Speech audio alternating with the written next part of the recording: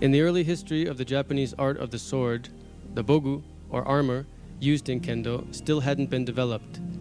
The Kenjutsu fights in those times were with real swords, or with bokuto, and for that one risked one's life in every combat. They were life or death confrontations. At the beginning, Kendo training consisted of the practice of the katas. So each Kenjutsu school, or rua, had its own katas, different from the other rua.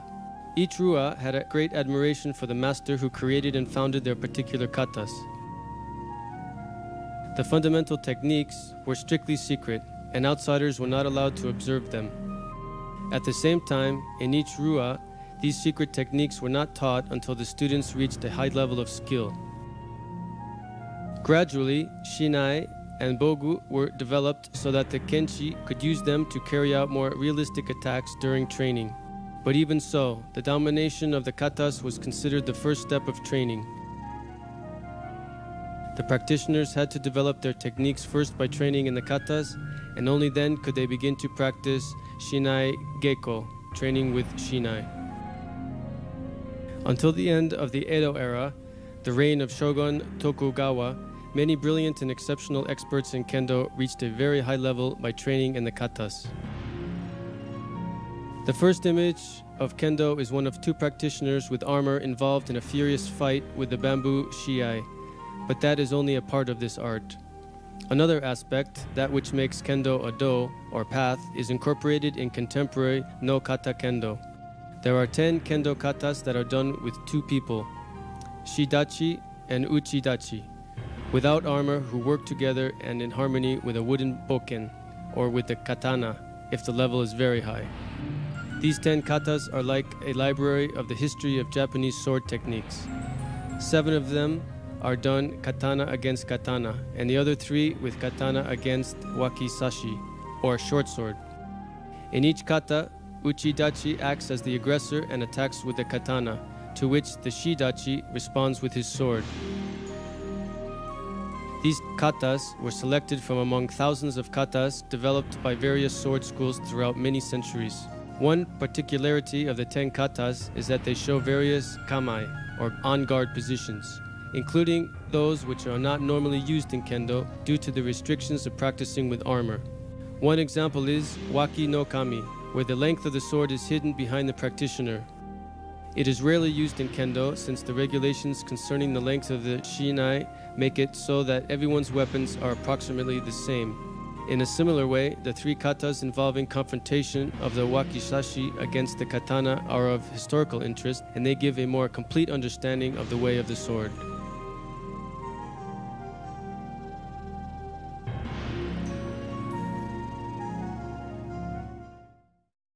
We begin with the basic attacks in Kendo. To the head, men.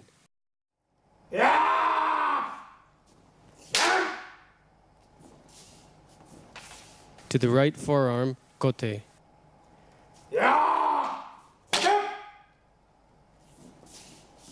To the sides, do.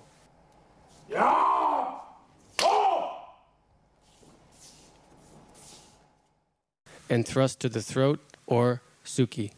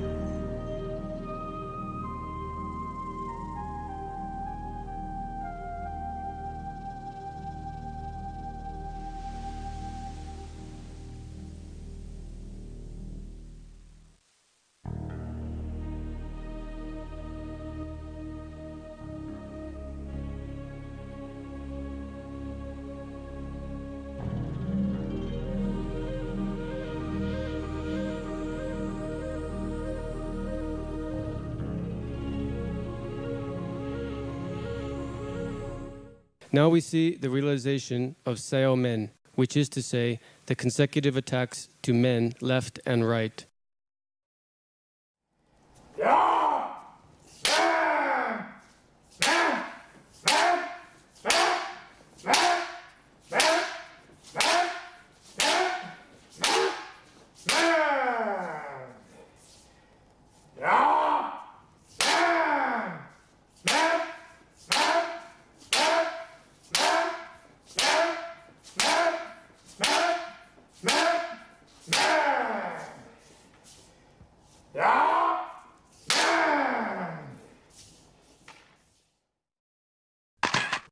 The movements must be broad, the left hand always in the center, and the angle of attack must be 45 degrees.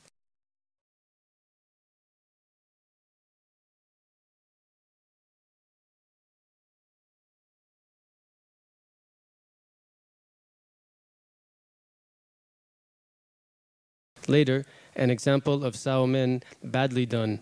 First, with little amplitude of movements,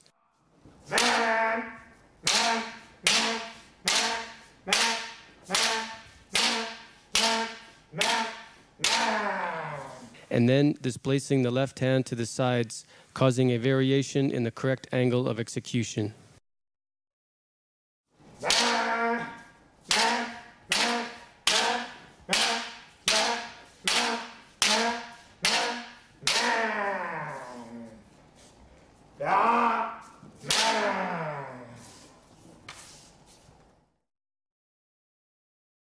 Next, the basic attacks in a real way, with fumakomi and always maintaining the ki, ken, tai, ichi.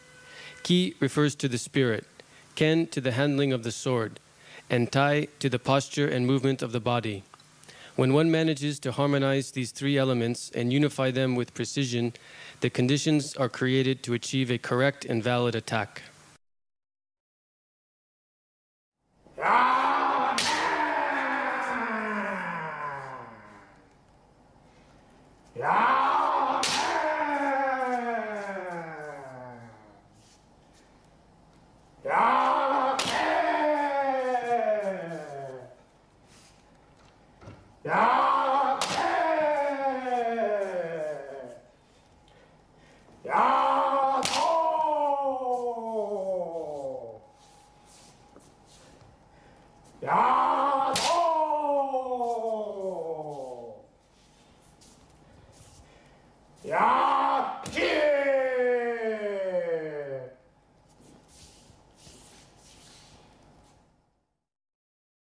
Some students of Saito Sensei doing the previous attacks already equipped.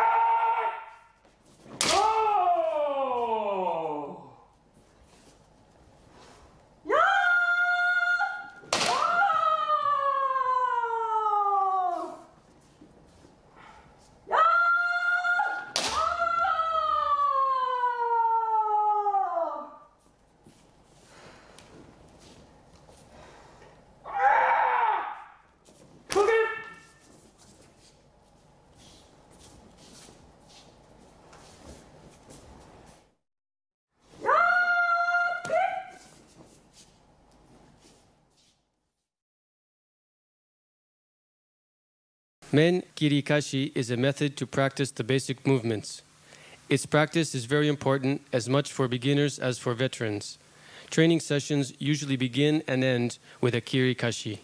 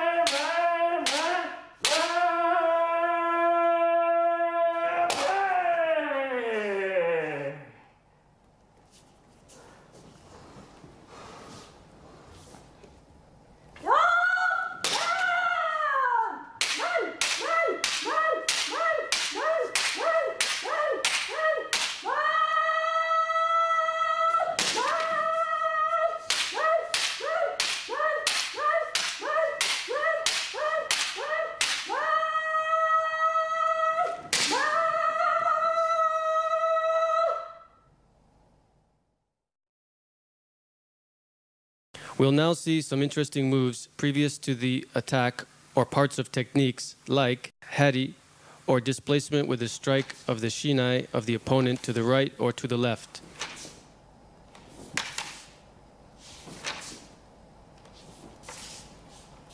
Ushi otosu, or diagonal strike of the shinai of the opponent, upward or else toward the right or toward the left.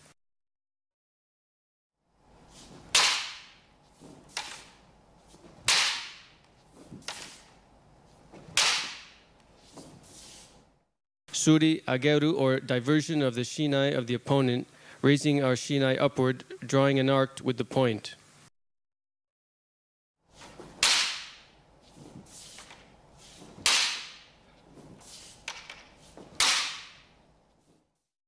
And lastly, makiotosu, or blocking the shinai of the opponent, forcing it downward, doing a little circular movement with our shinai near the suba of the opponent.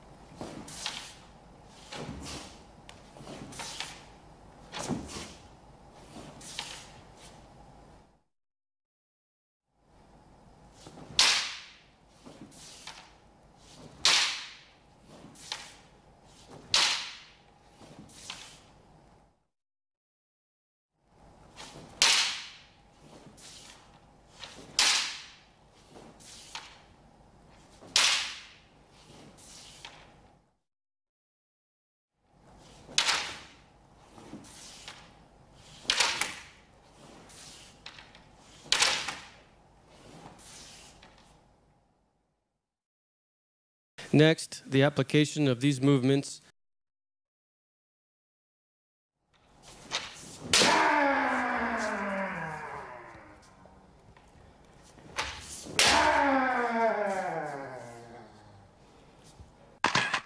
Hari is an efficient recourse very much used.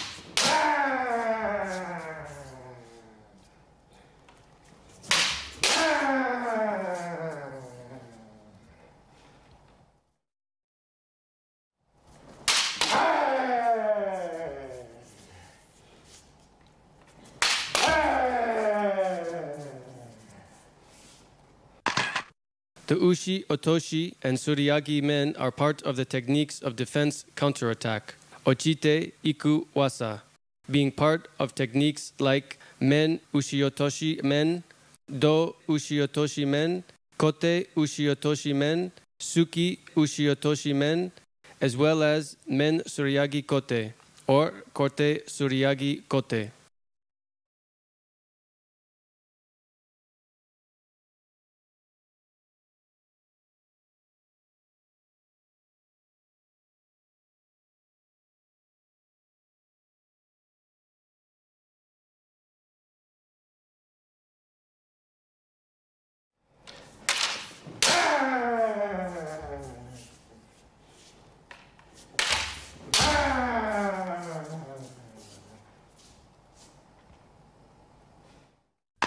The maki otoshi men is a technique of attack, or shikakete iku wasa.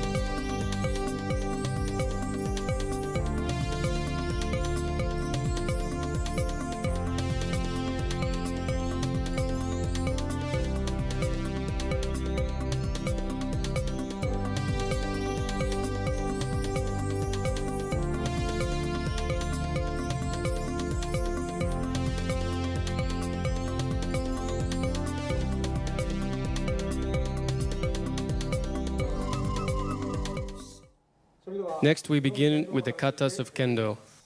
I'm going to explain the way to take the katana. In the case of the katana, in Japanese fencing, it is held in this way.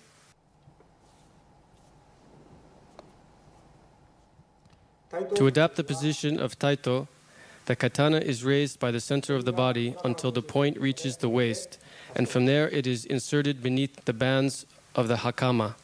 In the case of the katana, the tsuba stays just in the center of the body. To return to the initial position, it is slid halfway toward the center of the body, taken with the right hand and lifted to the side.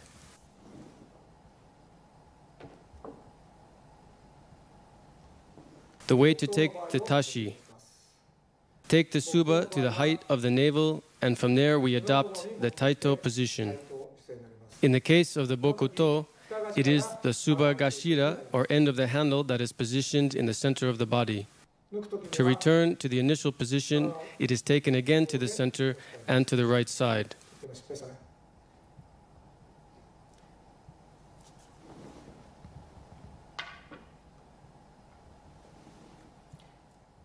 In the case of kodashi, one does it the same way as with the bokuto.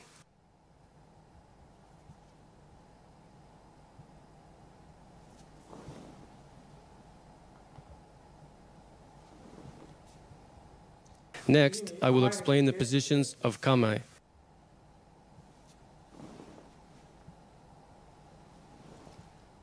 First, we begin with the kamae, or tashi, or bokuto.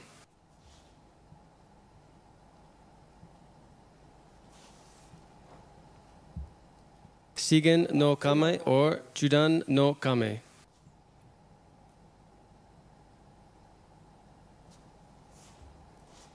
Next, the Marote Joden. In Marote Hidari Joden, we put the left foot forward and we situate the left hand above the left eye.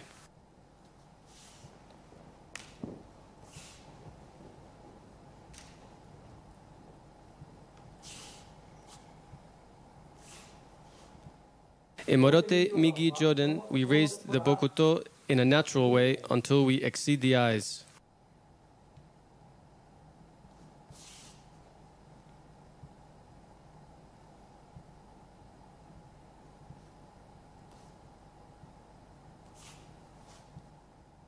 Next, aso no kame. We go up as if we were to adapt idari joden, going down toward the right shoulder and putting the left foot forward.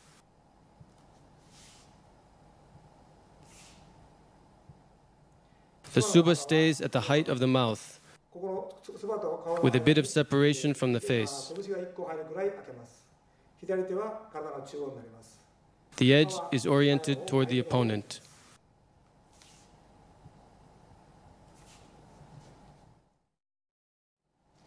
Next, I will explain the guard of wakigame.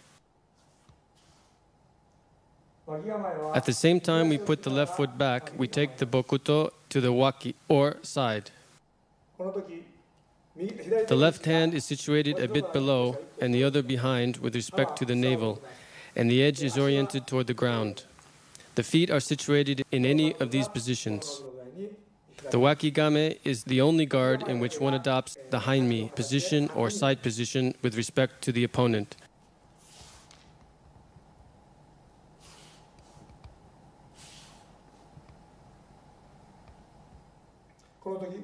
In this guard, the opponent can't see our tashi.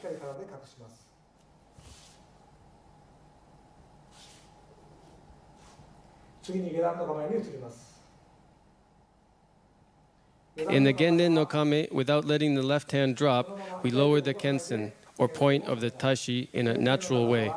The height of the kensen is to be pointing toward some 3 centimeters below the knees of the opponent.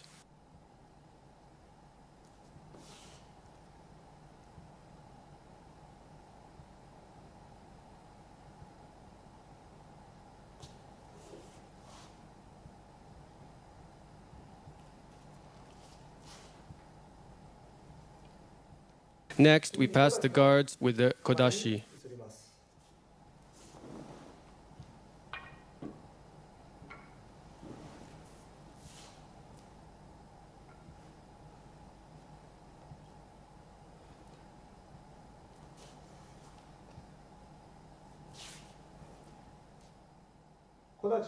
When we adapt the guards with Kodashi, the left hand is situated at the hip with the thumb toward the back.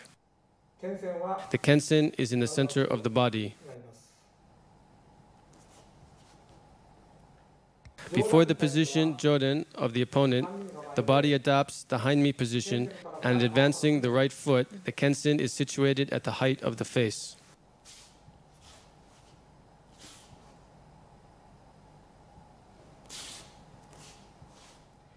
Before the Genden position of the opponent, one does the same displacement as before, but the Kensen is situated at the height of the chest.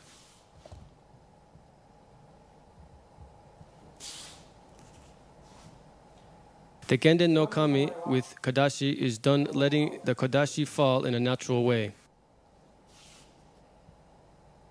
Also, one adopts the hind-me position, putting the right foot and the right shoulder slightly forward.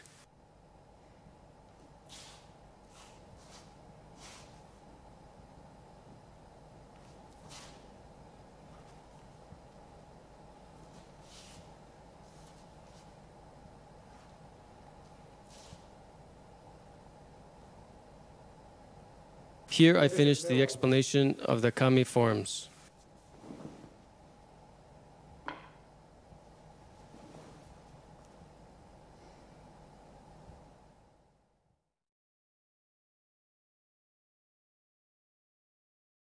Next, we will do the 7 kata with tashi and the 3 kata with kodashi. To the left, the ushi-dashi is situated, who always takes the initiative in the movements, and for that, it is usually the master or teacher who takes this role. And to the right, the shidashi, or apprentice, who does and learns the techniques.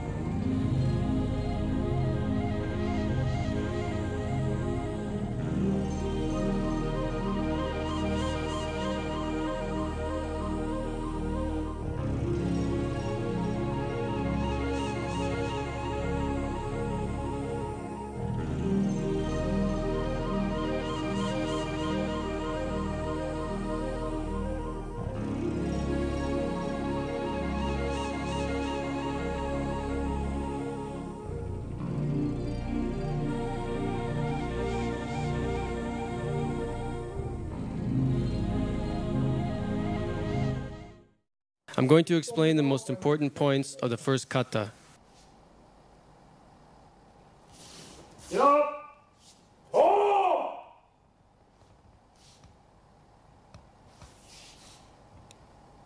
When the ushidashi attack comes, the rise of the tashi, delaying a step, and later attack to men is the key point of this kata.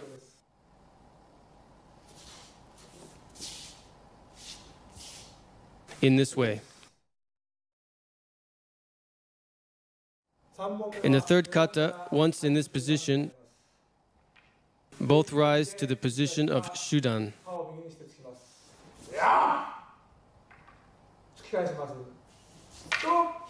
Next, the ushidashi attacks at the same time he turns the tashi, the edge positioned lightly toward the right. The shidashi attacks And the ushidashi for his attack positions the body in a way that the point continues pointing to the center of the opponent, so that, although the opponent closes in, his attack is no longer a danger. When he again attacks, Suki, delaying the left foot this time, we return to divert the attack in the same way. Equally, the tashi of the opponent is diverted from our body. ですから、この In this way, we don't deviate from the center at retreating, and the left hand is always in the center. This is a very important point.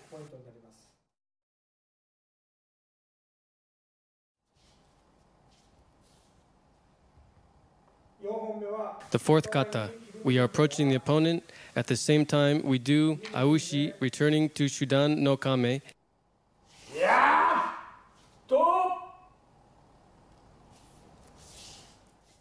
And from there, the shidashi does makikashi to dodge the attack. The edge stays like this. Doing makikashi, this is the way in which the tashi has to be, with the edge facing outward.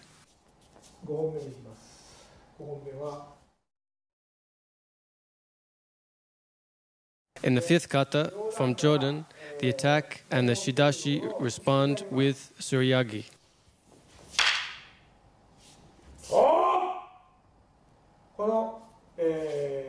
In the instant that it is going to hit the men, we do suryage, retreating a step, and without lowering the point of the tashi, attack men, and retreat maintaining sanshin.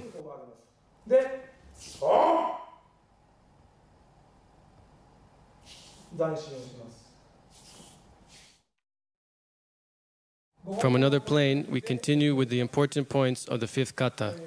When the opponent adopts Morote Idari Jodan, the shidashi lightly varies the position of the tashi, pointing to the wrist of the opponent. We do suryagi when the men attack arrives at our head.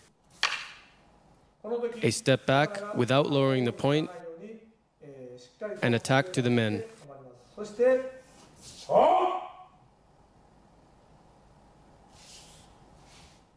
We'll do it one more time.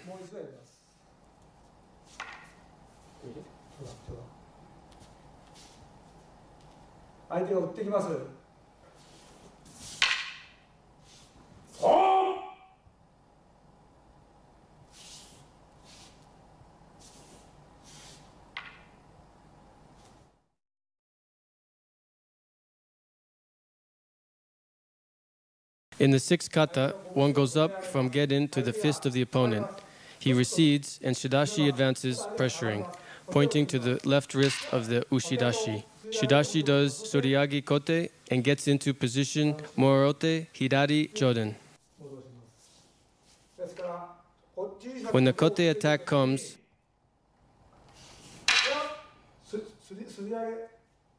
the suryagi is done in this way. The left foot steps out, and the right is placed in front in this way.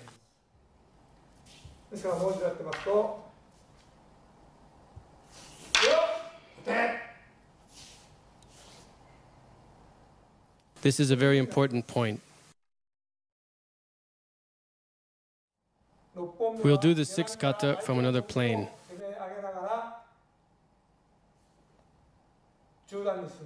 Rising from Gedan, pressuring the fist of the opponent, go up to Chudan.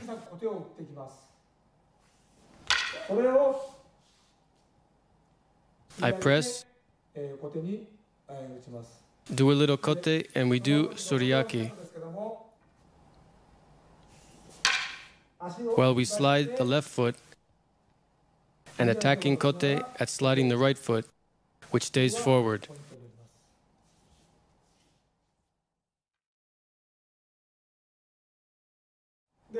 The seventh kata. The opponent threatens to suki, and the shidashi blocks.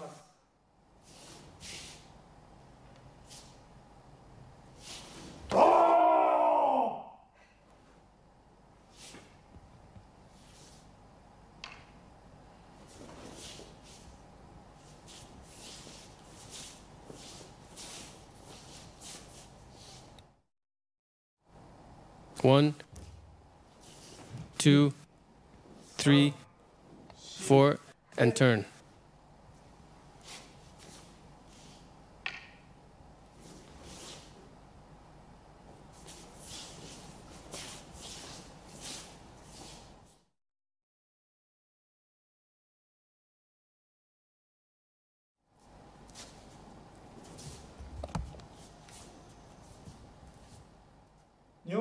In the second kata, we get closer.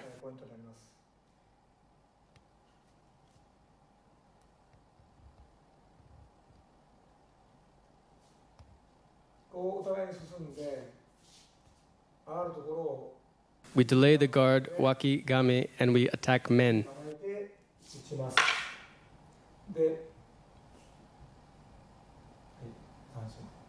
The shidashi then stays in this position, pointing at our throat or at our face. To return to the original position, one hardly needs to move the point of the kodashi. Now they do the third kata from another plane so it can be observed. Yeah!